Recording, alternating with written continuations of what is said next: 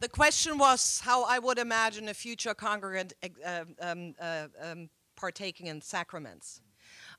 So when we look, let me just put on for a little bit my my anthropological hat and take off my theological hat, right? Religion, every religion has the elements of narratives that are meaning giving.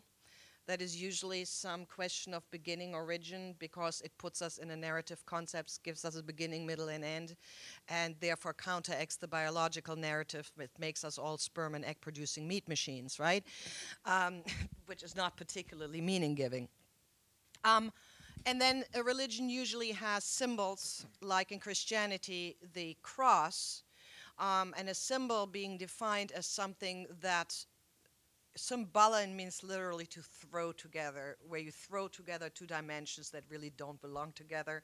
So you have the cross, and it throws together two lath, right, nailed together, and the meaning of God becoming flesh and even experiencing death to understand us. And then we have rituals that embody the narratives, the meaning-giving narratives, and the symbols, right? And they are usually putting a community together. Liturgy is, and of course the Eucharist and baptisms. I'm not Catholic, so for me there are really only the two, but I'm happy to discuss the other five as well. But let's just stick with those two.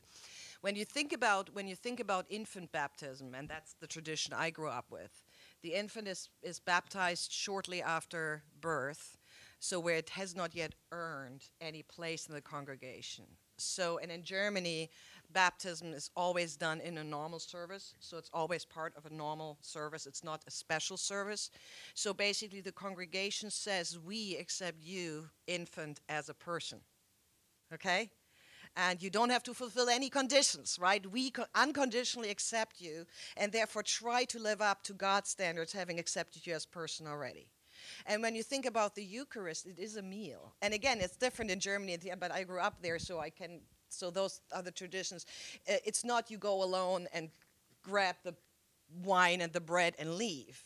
In Germany, they always are circles, right, where everyone together gets the bread, gets the wine, prays together, leaves, and then the next group comes up, which is why we only have Eucharist once a month, because it's a very lengthy procedure if you have a full church.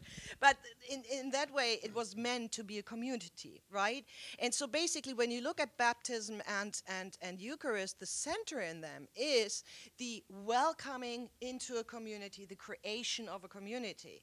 And that would make, but because my whole point is that we are so, sometimes have so much trouble considering other people as persons in our congregation or in our group, that I think robots should participate in that, because that they would challenge us to open our hearts to people or beings who are different than us.